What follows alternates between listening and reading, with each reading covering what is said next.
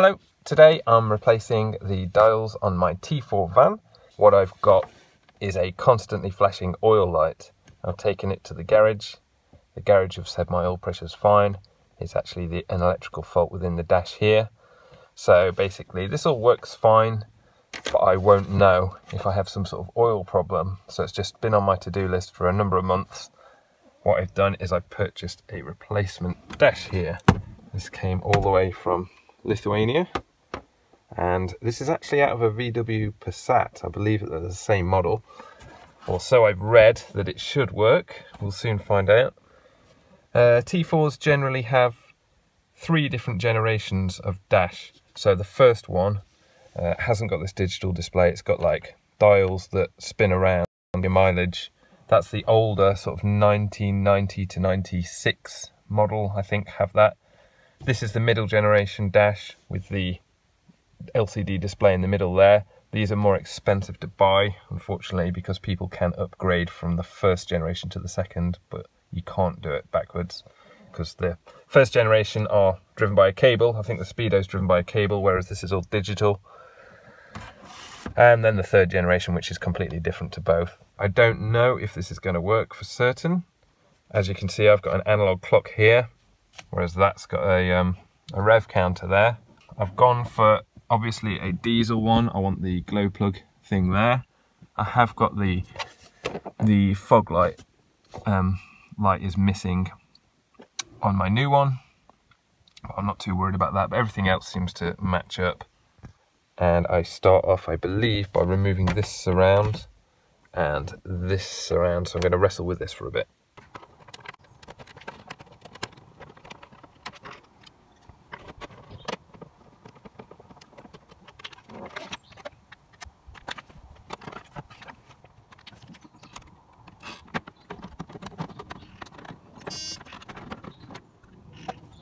Right, this is just loose, flopping around in here now. I believe it is supposed to be screwed in at the top left and the top right there, but the previous owner obviously had this out. That's a job saved for me. All I've got to do is unplug it there, and I can just literally plug that straight into the back of there, and we can see if it works or not. I'd probably give it about a 50% chance of working, that's how I feel. Although if it doesn't work, you're not going to be seeing this. So, hey, it worked.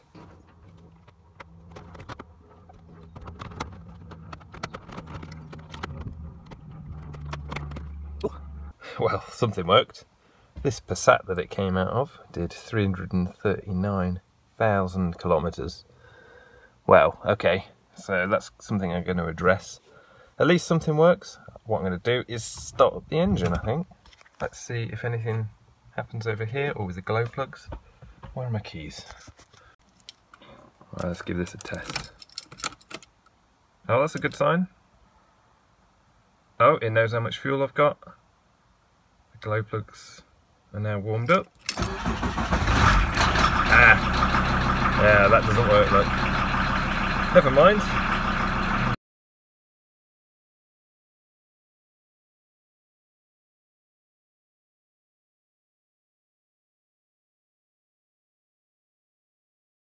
Right, so as you probably saw there, the oil light there was flashing, just like with my old one. So the mechanic that I took this to, that diagnosed this as being the problem, doesn't know what he's talking about. And that's just another example of why it's good to do your own work if you can. What I'll do is I'll just take this for a little test run, just make sure the Speedo works, make sure that works, just for the sake of this video really. And hopefully I've shown some of you how easy it is just to change this piece of cake. And I'm going to get that one back in. There's no need to replace it, and I'll take this to a different mechanic.